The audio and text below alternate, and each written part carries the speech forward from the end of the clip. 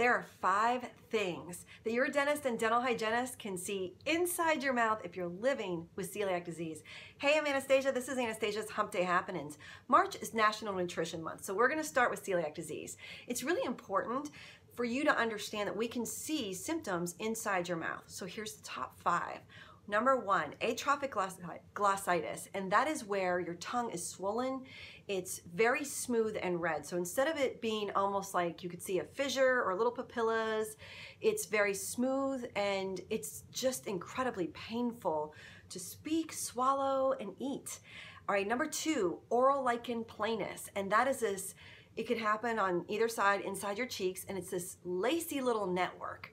And it kind of looks like a really cool design. So it's really red to pink, and then of course white. It's just also extremely painful. Number 3, recurrent aphthous ulcers. Some get them with if you eat a lot of citrus kind of things, or if you're eating a lot of spices. This is associated with celiac disease. Number 4, enamel defects. We call it hypoplasia. So it's a range of color of your enamel from yellow to brown. And also it could be affecting the structure of your enamel. And number 5, angular cheilitis. And angular cheilitis is right along in here.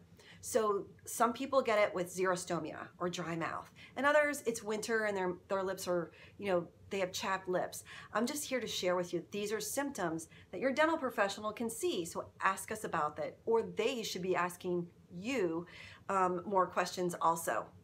Now, when you go in to see us, clinically, we've got to make sure we're using gluten-free products on you. So make sure that that is something that is done, because gluten can exist in anything from plastics to prophy paste. And finally, we want to recommend home care products for you that are healthy and gluten-free.